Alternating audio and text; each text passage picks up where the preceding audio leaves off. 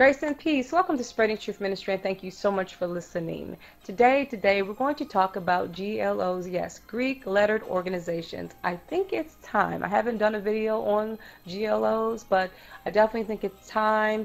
The organizations have been around for quite some time. We're going to focus on the Divine Nine, and I just think it's time. Again, this is again focusing on believers. Those that are non-believers, I mean, you can, feel free to listen, but this presentation is focused on believers. So believers that may have, they may be considering, becoming a part or affiliated with these organizations, or they're already affiliated, but maybe, on the inside they're struggling with some of the conflict. So that's what this organization, this particular presentation is about, the GLOs. And again, see the reference section for more information if you're interested. The Divine Nine is simply an extension of its parent organization, which is the Freemasons and the Eastern Stars. The founders were members of these particular organizations, and so that's why you'll see a lot of the similarities between the two in terms of the rituals and the ceremonies. Again, talking about the pros and cons, we're going to focus on the cons. And each GLO represents an idol, from the Sphinx to the Men. So if you look at the list there in the picture, you'll notice that literally each organization has, I don't know if you want to call it a mascot, but there's a spirit behind each organization, and it's labeled there specifically what it is. And so clearly this is a violation of the first commandment found in Exodus, the 20th chapter, verse 3. Thou shalt have no other gods before you or before me.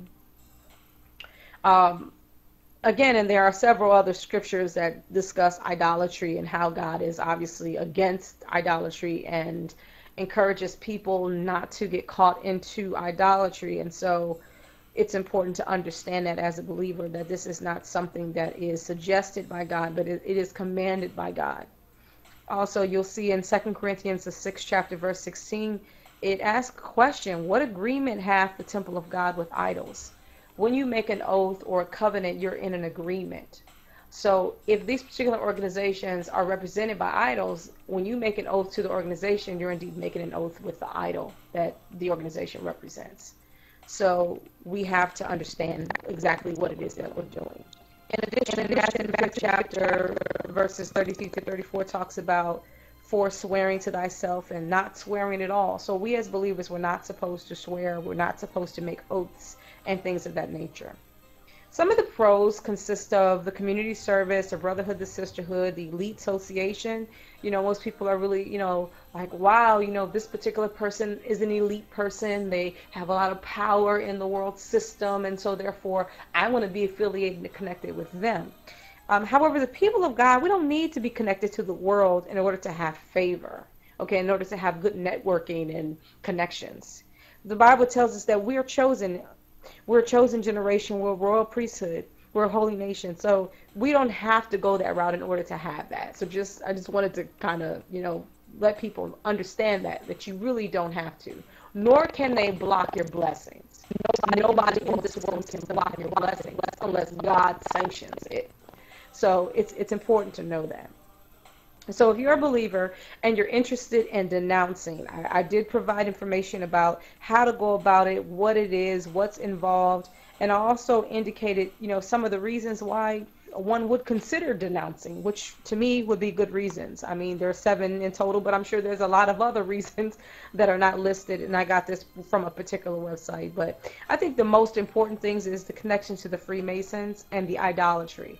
The fact that they're swearing, and the fact that these particular organizations are actually secret societies. They have their secrets, and again, these are patterned after their parent organization, and so it's just, in my opinion, not for the people of God. Well, it's not my opinion, but I guess the Word of God also speaks to it that it's not for the people of God. God teaches against it, discourages it, commands you not to do it. So, in my opinion, it is kind of clear cut. It's kind of forward, but for whatever the reason, not everybody sees it that way, and that's fine because you know what? At the end of the day, it is God that gives the understanding.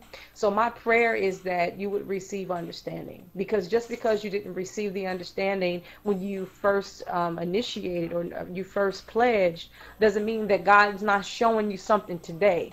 And you know, you may not have understood in the fullness when you first did it, but now your walk has become closer with God. And what's amazing about God is that though we do these things, sometimes, you know, God will still be present, you know, in our lives, trying to get us, you know, trying to get our attention. Like, he doesn't cut us off immediately. That's the grace of God and the mercy of God. And so let us not take those things for granted, that just because he didn't cut you off immediately after you pledged to another idol. Okay, let's just keep it 100.